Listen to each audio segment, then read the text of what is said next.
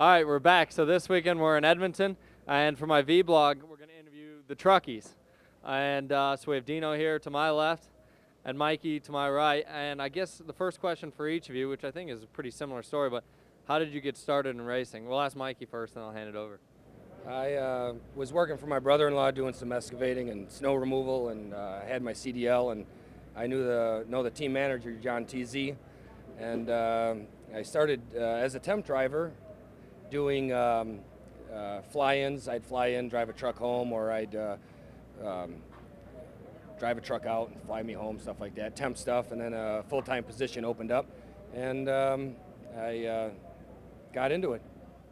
Dino? See, I thought you were going to answer Domino's Pizza, but that's why I said similar story.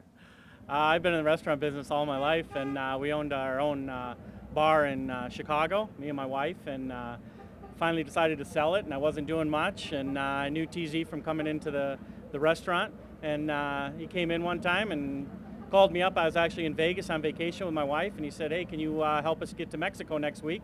And so it was a kind of a temp deal too. Started out, did a couple races at the beginning of the year, and one of the other drivers left and got hired on full time. It's been 5 years. And what requirements are there to be a truckie? Got to have a lot of patience. You obviously got to have your CDL, Class A CDL license, and you're pretty much always hurrying up so that you can wait somewhere. Okay, so Edmonton, I would imagine everybody knows this, but Edmonton is miles from anywhere. And so these guys drive, what, it's 1,600 miles or something from Chicago to here. So first of all, on a long trip like that, what do you do to kill time? And then I'm going to ask both of you if you have any interesting stories about your driving partners. To kill time is you got to drive, you got to get here. 1,600 miles. I did it solo this time, so you got to have a required amount of time off, downtime. So I left Monday morning. I arrived here Wednesday afternoon. So it's, you know, you're either driving or you're sleeping in the truck. That's about it. Well, you were alone this time, but I know normally you drive a Shep, so you got any good stories for us? I drive with Shep. We call him Dad. I drive with him. He's my roommate. He's the old guy, if you couldn't figure that out. Yeah, the old guy, the father figure of the team. And I see a lot of Shep. Actually, I'm with Shep more than I am my own family. He's a really great guy, but he's usually my co-driver, and we get along great, so it's nice. Dino, you?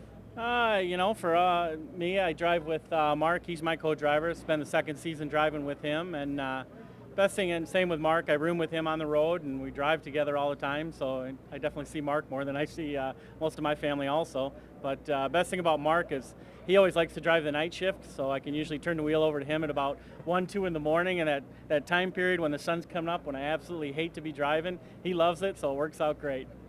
All right, so I guess the final thing, because we've done 2 trips to Canada now in the past 2 race weekends, any interesting border stories?